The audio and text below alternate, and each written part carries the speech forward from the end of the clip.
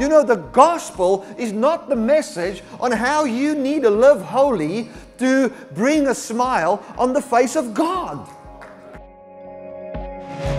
With one simple word we received what we had been born to believe when you came to us.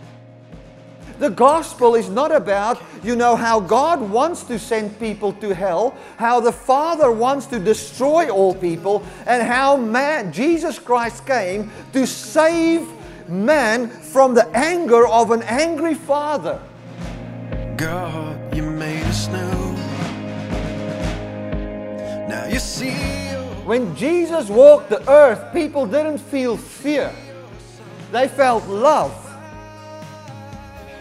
When Jesus walked the earth, people didn't feel fear. They felt love. The Jesus that's coming back is the very same Jesus that came the first time.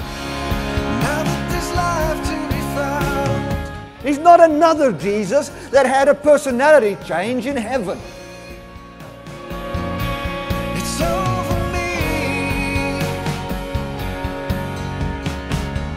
If the revelation you have is the revelation of how you've been braided into God, your whole body would be full of life.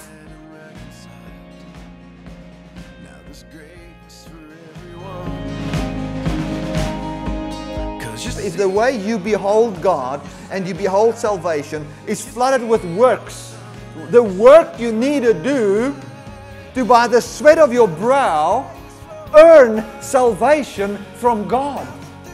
It says your whole body will be full of darkness.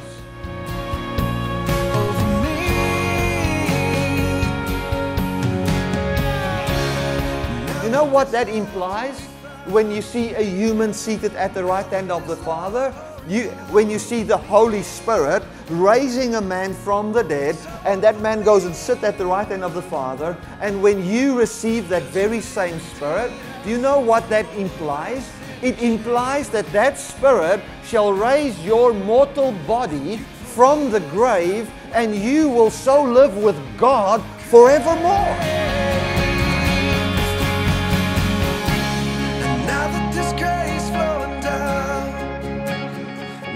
And I can start to share in God's quality of life, not by me deciding to love somebody, but by me finding the Almighty God and myself braided together, and I share in His thoughts, I share in His feelings, for He lives it in me. It's over me. How are you ever going to have that experience unless you can first believe that you have been braided into God through Christ?